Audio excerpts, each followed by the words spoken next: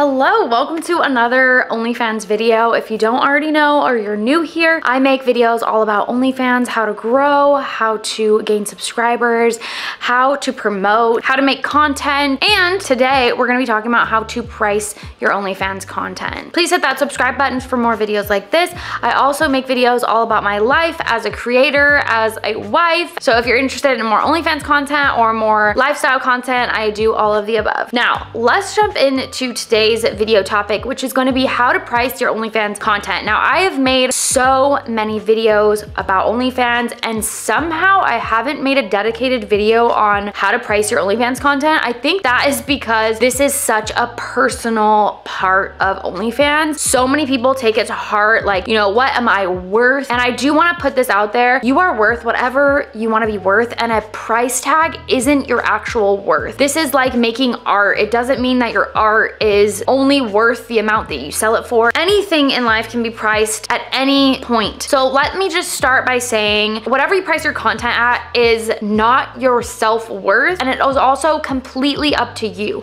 Now, what I'm going to be sharing in this video is my best advice for pricing your content, and you can take this with a grain of salt, or you can take this to heart, or you can take this and adjust it to fit your needs and what you feel comfortable doing. Let's start by talking about the two different types of OnlyFans pages that you can have. So you can either have a free page or a paid page, and a paid page obviously is going to have a subscription price to it, and a free page is going to be free. Anyone can hit join and subscribe to your page without having to pay anything to see your initial feed. So those are the two differences, and there are pros and cons to having either. A paid page, you cannot have anything locked on your actual feed. Everything is viewable to everybody, but you can still have locked content in your messages.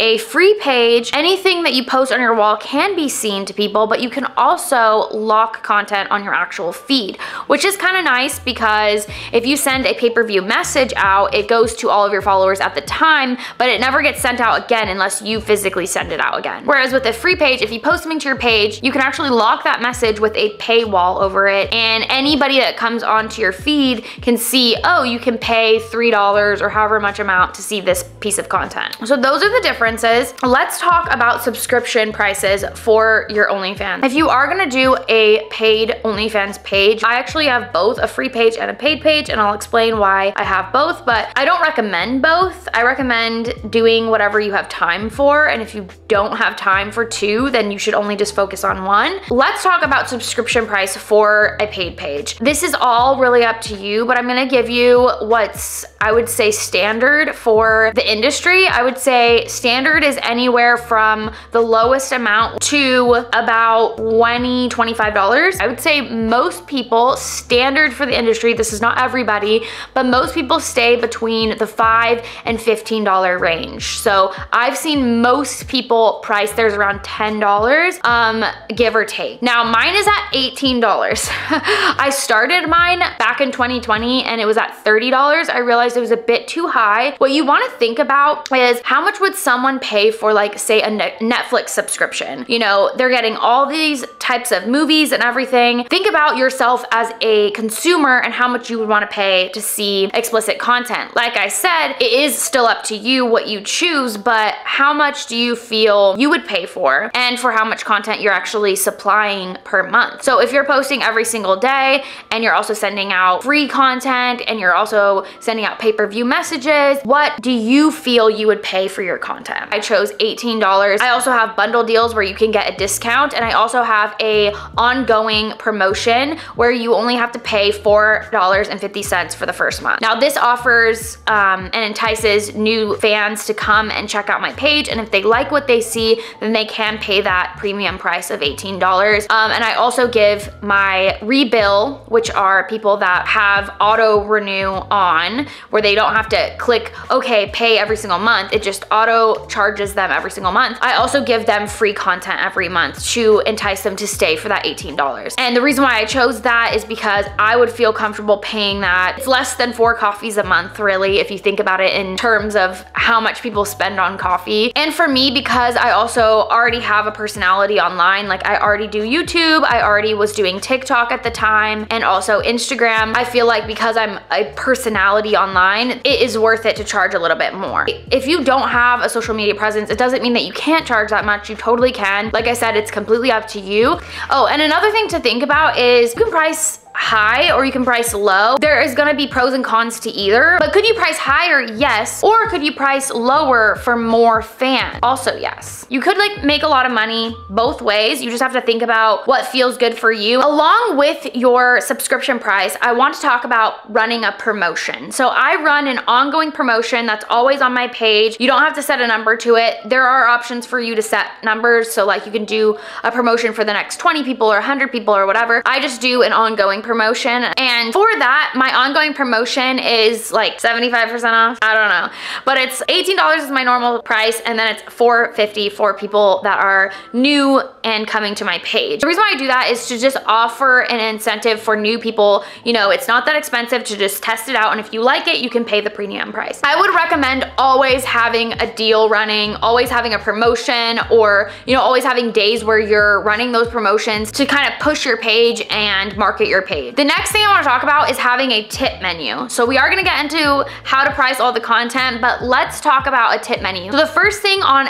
my page and a lot of girls' pages is a menu of all the content that they offer, or all the customs that they offer, or all the experiences that they offer. I'll get into that. And it all has the price tag right next to it. So you can say, okay, they have a video, a pre-made video of a strip tease, and that is $17 or whatever. Or they have the girlfriend experience for $200, or they have custom videos for $20 per minute, whatever it is, right? So that is what a tip menu is, and I made mine on Instagram stories. It was super easy. You just do it with the create option. And then also I've heard tons of people making their tip menu with Canva, which is another free and super easy way to use, and it's kind of like Photoshop, but just simplified. If you are gonna make a tip menu, you can totally get ideas from other girls, but don't take their tip menu.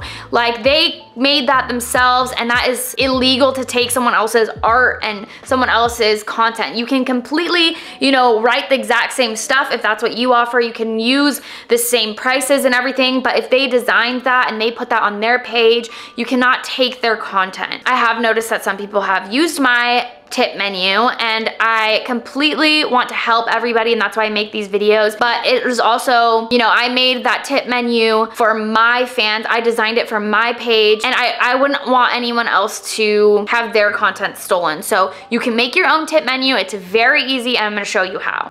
Okay, so as promised, here is how I use Instagram stories to create my tip menu.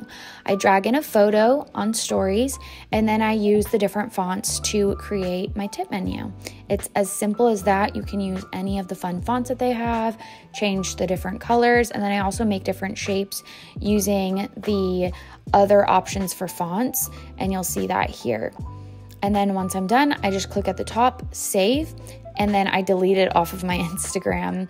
I don't post it. I just hit the back button and it completely disappears. Now, how do we price all this content that is on our tip menu or on our customs menu? So there are different ways to price your content. Some people do like an equation, like my base price is this, and there's add-ons for each thing, and you can do an equation like that, and then you can express that equation. But just know you don't have to explain yourself to anybody if you don't want to. Don't feel like you have to justify your costs, because you totally don't. Some people do an equation, some people just do a base price, and you can always change your price. I sometimes edit my tip menu to reflect what I'm feeling in the moment, because sometimes I don't want to do a bunch of custom content. So instead, I'll make my custom content priced a little bit higher so that less people are actually inclined to buy it, but then I make more per video that I'm doing. So it really depends what you feel comfortable with, and also depends on how many customs you're getting asked for. So you can do an equation, or you can do a base number. And also I sell things differently based on if they are pre-made videos or custom videos. And the pre-made videos,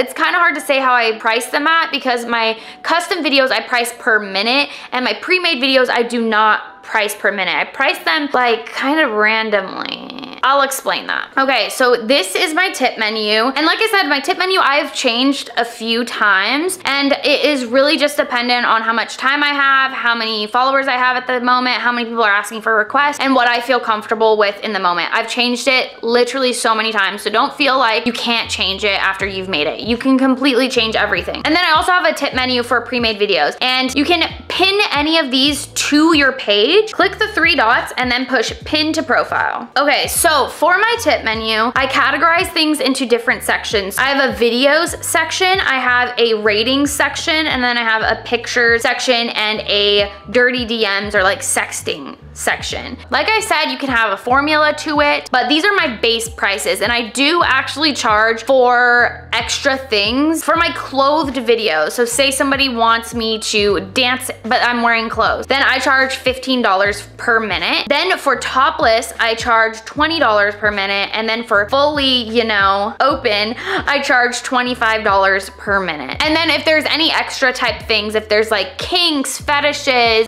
they want certain outfits, they want me to use their name, this or that, then I would charge a bit more like according to whatever it is. And I just say, okay, it's this much per minute, plus you did want your name in it, which if their name is in it, obviously you can't resell that content. And I do choose to resell a lot of my content. Normally when I'm sending it, I don't charge the same amount that I would actually send to somebody. So if they wanted a custom video and say it's like $100 because it was $25 per minute, they asked for that custom video, so I would charge the $100. Now it's a 4-minute video. If I was sending that out in pay-per-view messages for a 4-minute video, I normally would charge like $5 per minute for videos that I send a pay-per-view message that are not custom. So then it would be around $20 for a 4-minute video. Hopefully that makes sense. I don't always charge $5 per minute. Like I'm not like hard on that, but I would say that's around what I charge. So like a 2-minute video, I charge around $10. And so sometimes that's $8, sometimes that's $12, but that's normally what I charge. So yeah, the customs are a lot higher. I will resell customs because they are my videos. If someone's name's in it, then I will either say their name in the beginning or end so I can cut it out, or if it's somewhere in the middle and they like want it a specific way, then I would charge a little extra. If they want outfits and this and that, I will negotiate with them a price. I'll say this is my base price, but since you want all the extras, it's gonna take a little bit more time. I'm gonna have to add on, tack, you know, whatever on for each one. I don't have a specific price for that, but I will say I have a repeat customer that asks for a lot of like skirts and tights type of content, and they want me to role play. So I charge like over $200. So really it's up to you, and you can kind of negotiate with that person. Like, hey, you want a lot for this. I'm gonna actually charge, you know, however much time it's gonna take me to set up, get dressed. Like I'm not just gonna charge for the amount of minutes you want for the content. Like say you want a 5-minute video, but it's gonna take me 20 minutes to set up, you know, remember the lines for the scene, all of the above. So then you can charge, you know, per minute that you actually are gonna be setting up. So that's how I would charge for those type of things. I would say my prices are pretty standard or average. I think I do a lot of investigative research on OnlyFans. Like I follow girls, I look into it, I watch videos, I chat with girls. Like I'm very deeply involved. So I would say that my prices are like pretty decent, pretty average. They're not super high, they're not super low. For pre-made videos and for pay-per-view messages, I normally typically charge around $5 per minute for a video. It's not always exactly $5 per minute, but I would say most of the time it is. And then it also depends on what I'm doing. So say like a strip tease for 2 minutes and a like playtime video for 2 minutes, those are gonna be priced a little bit different. So like say the strip tease, that one it would be more on the low side. So maybe for 2 minutes I would just do $5. And then for the playtime for 2 minutes, I would charge, you know, $12 or something like that. That's how I kind of price out my pre-made content. Now on this pre-made menu that I have, I would recommend writing numbers on it. So, you know, video number 1, you write 1 and then you describe the video and then you put the price that it is. So then someone can say, oh, I want pre-made video number 1. And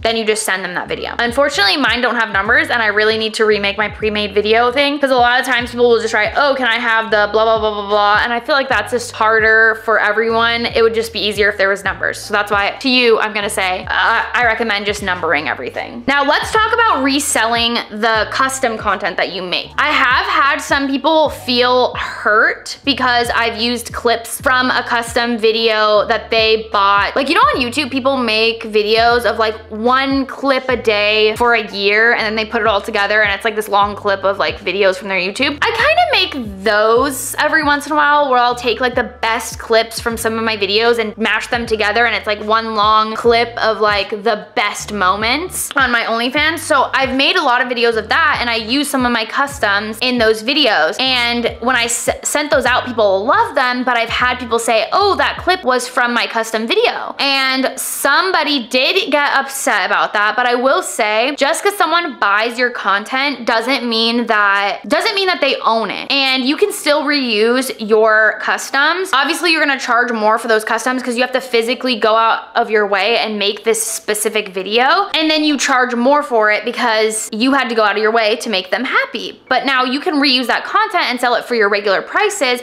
because more people are gonna buy it, and you're gonna equal out the same amount of money that you would have for sending it to that one person. And it's your content. It's like making art. You know, someone could buy it and own that piece of art, but it doesn't mean that I can't still sell prints of the art that I made. You know what I'm saying? So it's very similar to that. Now let's talk about a free OnlyFans. So what I use my free OnlyFans for is a way to promote my paid OnlyFans. Now I know some people use it in the opposite way, where they don't actually share their free OnlyFans unless you buy their paid OnlyFans. I've heard that before, and I think the reason for that is because they can lock messages. Like I said, it's like a way you can lock messages without having to resend your content all the time, which I think is a really cool idea. But I use mine as a promotional way to promote my paid page. So it's kind of like a tamed down version of my OnlyFans, a watered down version. Like, it's still sexy, but it's not like fully sexy. It's not fully juicy. It's like a watered down juice, you know what I mean? I do that, and then I also post some of my videos. So I'll post some of my videos in a locked form on my paid page so that they can get a little taste, and I can still make money over there, which I do. And then I also charge way more for those videos over there, since they're not paying for the premium price of my OnlyFans. So I like double or even triple the cost that it would be on my paid OnlyFans. So that's how I use my free OnlyFans. A lot of times you'll have a lot more followers on your free page. Like on my free page, I have like quadruple or even more followers on my free page. So anyways, that is my tips on how to price your OnlyFans content. It's really up to you. I hope this was helpful though, to get you started and to kind of find what feels comfortable for you. If you have any other questions, please leave them down below. And if you are just getting started on OnlyFans, or you just need a little more help and support and you've already been doing it for a while, I also have an online course you can sign up for, which comes with a mentorship with me. So it is an 8-week program. You get the online course, and you also get conversations and calls with me. That way, if you have any real deep questions that you need help with and then my videos don't cover, we can go over them together. I can really help you and support you through this journey. That'll all be linked down below. And with that all being said, I'll see you in the next one. Bye.